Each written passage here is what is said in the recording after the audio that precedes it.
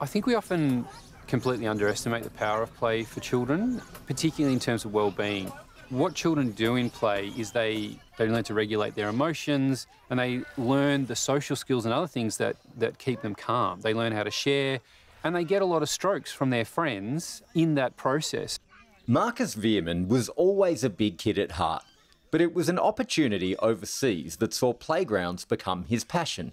My wife had a volunteer position in Thailand, and I left a great job over here to follow her, and really just started saying yes to different projects that I saw, and the one that stuck was play.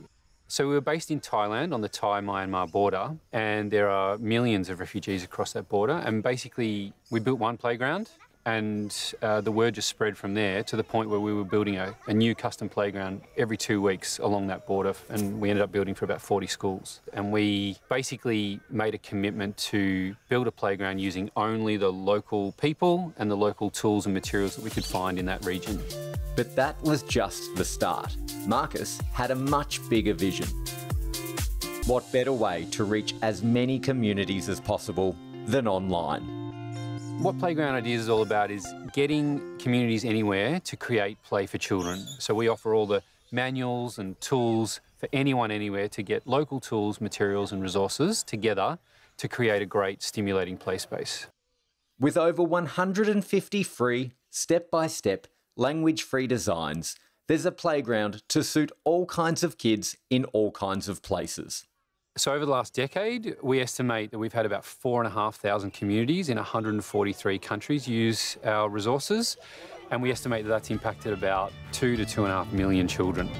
They are very happy, they are playing safely. So we took the global safety standards, and then we boiled that down into a manual in a cartoon form with almost no language, so you can just absorb, you know, how big does a head hole need to be so that you don't get a strangulation hazard or a pinching hazard on a finger and those kinds of things, so that people can use these local materials but actually get it right to the standards, because a lot of those countries, they don't have any safety standards at all.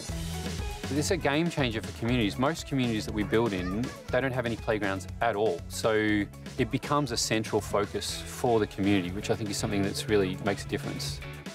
And with a commitment to use whatever resources are available, no two playgrounds are the same.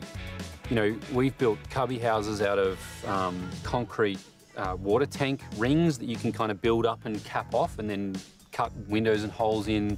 Obviously local timber, local chain and steel, but also, I mean, we would have used hundreds of thousands of tyres, recycled all, and you can get them in basically any country for almost nothing or nothing. Just behind me, the car tyre sphere was something we developed really early, which is just a favourite because it's super fun. I love the way it moves, but it's also, it can cost almost nothing. You know, you get about 25 bolts and it's done. Another favourite is our 4-way seesaw, which is 4 seesaws put together. And I just love the dynamics of when kids run around it. It has this kind of cause and effect motion of when the kids are skipping around, how they all affect each other. But it turns a seesaw, which would normally be a sort of a 2-person activity, into an activity where you can have lots of group rules begin and other things. It's really exciting. I mean, that play drive precedes us as humans. Those same very, very deep drives are within all children. You see them posting small objects into a hole or stacking things. All of those things are similar because it's all about children understanding about the way the world works. And so I think we've carried that through as we've migrated and evolved around the world.